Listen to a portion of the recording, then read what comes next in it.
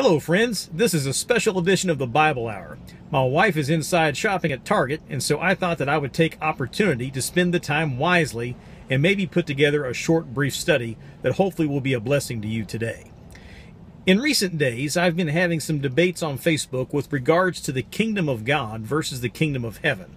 Believe it or not, there are people out there who are actually teaching that the kingdom of God and the kingdom of heaven are the same thing. Probably one of the more prominent people teaching this heresy is Steven Anderson of the Faithful Word Baptist Church of Tempe, Arizona. Now, of course, Anderson has also been very prominent with regards to the post-tribulation rapture of the church heresy as well. And so it is no surprise whatsoever that he is completely unable to rightly divide the word of truth with regards to the kingdom of God and the kingdom of heaven also. Now, as we consider the kingdom of God and the kingdom of heaven, the first thing that stands out right away is the fact that God is not heaven and heaven is not God.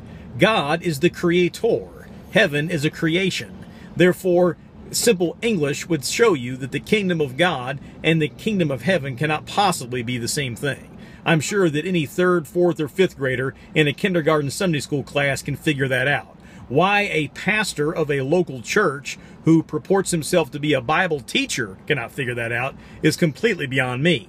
But that aside, when you come to the Scriptures, it is the Scriptures themselves that clearly identify that the kingdom of God and the kingdom of heaven are not the same thing. For example, the kingdom of heaven is only found in the book of Matthew. The kingdom of heaven is never mentioned anywhere else in the Bible outside of the book of Matthew. That's very important for us to consider in light of the fact that Matthew is a specific gospel written to the Jews to portray Jesus Christ as the King of the Jews. Now, each of the gospel writers had a different purpose in writing, and each one of them has a different theme with regards to their writings. Matthew, of course, as I just said, is written to the Jews to manifest Jesus Christ as the King of the Jews. Mark presents Jesus Christ as the servant of God. Luke presents Jesus as the Son of Man, emphasizing his humanity. And then, of course, the Gospel of John presents Jesus Christ as the Son of God, or God manifest in the flesh. And so each of the gospel writers had a specific reason in writing their gospel and writing what they wrote in their gospels. Now, whereas the kingdom of God is found in all of the gospels, in the kingdom of heaven, well, I take that back. The kingdom of God is not found in all the Gospels, but it's certainly found in other books outside of the book of Matthew.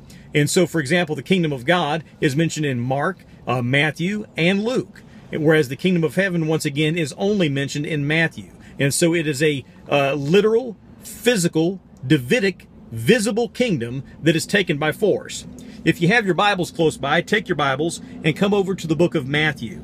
And in the book of Matthew, come, if you will, to chapter number 11. Because in Matthew chapter 11, Jesus Christ defines for us what this kingdom of heaven is. Come to Matthew chapter 11, and let's come to right around verse 12. Matthew chapter 11, verse number 12. Actually, back up just a couple verses. Jesus, speaking of John the Baptist, says, "Verily I say unto you, among them that are born of women, there hath not risen a greater than John the Baptist. Notwithstanding, he that is least in the kingdom of heaven is greater than he. And from the days of John the Baptist until now, the kingdom of heaven suffereth violence, and the violent take it by force." Now notice it said there that the kingdom of heaven suffereth violence, and the violent take it by force. How can the kingdom of heaven be taken by force by those who are violent?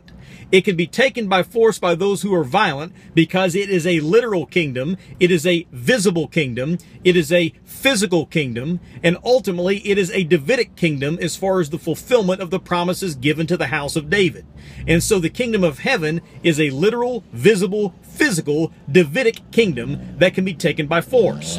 And of course, when Jesus Christ comes back to the earth, guess how he is going to take the kingdom?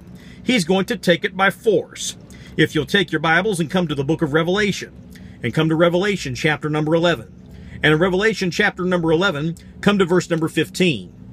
In Revelation chapter 11, verse 15, the Bible says, "And the seventh angel sounded, and there were great voices in heaven, saying, The kingdoms of this world are become the kingdoms of our Lord and of his Christ, and he shall reign forever and ever." So the kingdoms of this world that constitute the kingdom of heaven are going to become the kingdoms of our Lord and of his Christ at the second advent of Jesus Christ. The kingdom of heaven suffereth violence, and the violent take it by force. Where does that happen, you might ask? Well, it happens in Revelation chapter number 19.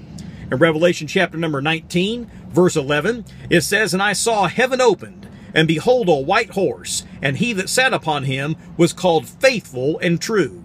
And in righteousness he doth judge and make war. And his eyes were as a flame of fire, and on his head were many crowns, and he had a name written that no man knew but he himself.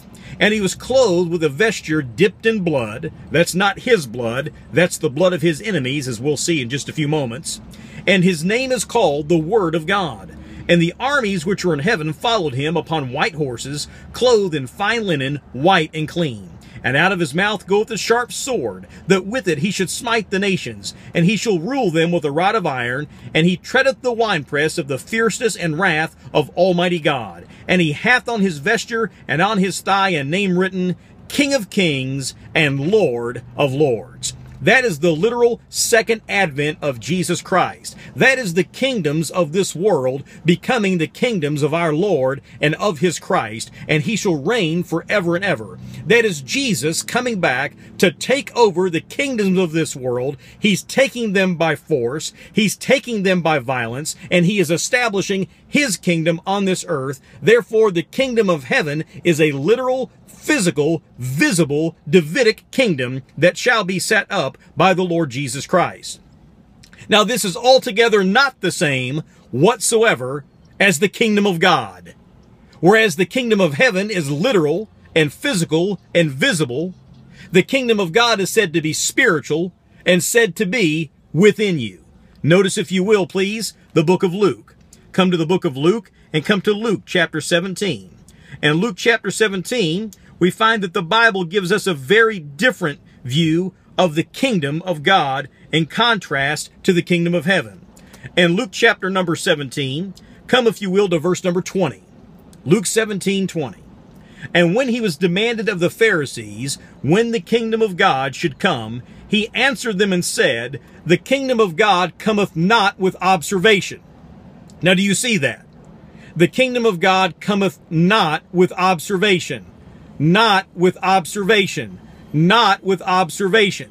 I'm saying this over and over again to emphasize the point so that people like Steven Anderson, Sean Barnish, Frederick Potts, and others can get this through their thick heads, that the kingdom of God is not physical. It comes not with observation because it is a spiritual kingdom, and that is in contrast with the kingdom of heaven, which is a physical, visible kingdom that does come with observation. He says, "The kingdom of God cometh not with observation, neither shall they say, Lo here, or Lo there. For behold, the kingdom of God is within you." Now, do you see that? The kingdom of God comes not with observation because the kingdom of God is within you. And it is the result of the new birth. And even as you cannot see the new birth take place physically, you cannot see the kingdom of God coming with observation because the kingdom of God is within you. Take your Bibles for a moment now and come to John chapter 3. John chapter 3. In John chapter 3, notice if you will in verse 1. In John chapter 3, verse 1, it says, "There was a man of the Pharisees named Nicodemus, a ruler of the Jews. The same came to Jesus by night and said unto him, Rabbi, we know that thou art a teacher come from God, for no man can do these miracles that thou doest, except God be with him. And Jesus answered and said unto him, Verily, verily, I say unto thee, except a man be born again, he cannot see the kingdom of God. Nicodemus saith unto him, How can a man be born when he is old? Can he enter the second time into his mother's womb and be born? Jesus answered, Verily, verily, I say unto thee, except a man be born of the water, physical, natural birth, not baptism, and of the Spirit, he cannot enter into the kingdom of God. So let me correct what I said earlier. I made a statement that the kingdom of God is not found in all four Gospels. I forgot that it is mentioned right here in John chapter 3, so it is mentioned in all four Gospels. So let me correct my previous misstatement.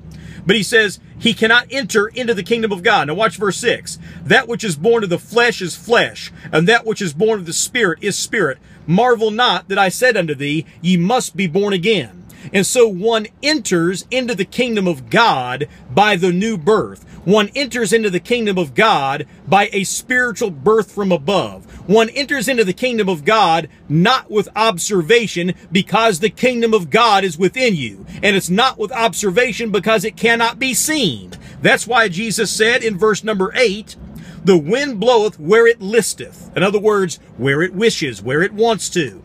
And thou hearest the sound thereof, but canst not tell whence it cometh, where it comes from, and whither it goeth, where it's going. So it is, or so is everyone that is born of the Spirit. And so when someone gets born again, you cannot see them getting born again. But like the wind in the trees, you can see the effects of someone who has been born again.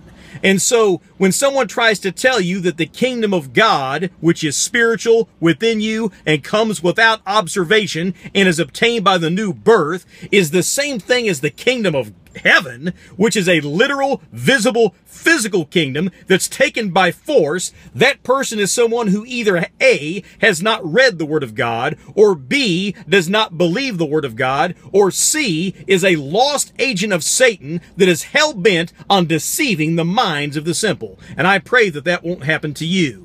Now, one other verse I'd like to give you with regards to the kingdom of God, which shows that it's a spiritual kingdom and not a literal, visible, physical kingdom, is found in the book of Romans. Come to the book of Romans and come to Romans chapter 14. And in Romans chapter 14, come, if you will, to verse 17. It says, in verse 17, Romans chapter 14, verse 17, for the kingdom of God is not meat. Now, meat, of course, is something that is physical. And drink. Drink is something that is physical. But righteousness, which is spiritual, peace, which is spiritual, and joy, which is spiritual, in the Holy Ghost. Let me read that again. For the kingdom of God is not meat and drink. In other words, it's not literal or physical or visible. But it is righteousness, peace, and joy in the Holy Ghost, and each one of those things is spiritual. And so I realize that this is just a brief Bible study. It is a brief exhortation, but I was so moved by some of the discussions that I saw on Facebook that I wanted to take the time, sitting here in the cabin of my truck in the parking lot of a Target superstore, to make sure I corrected the erroneous doctrine that's being put out by Steven Anderson and his cult-like discipleship followers such as Frederick Potts, Sean Barnish, and others that are deceiving the hearts and minds of the simple. And I realize that this video will probably get nowhere near the number of views that Steven Anderson's video will get instead. But that's fine. May the Lord God bless these feeble efforts and bring forth fruit and honor His word. In Jesus' name, amen.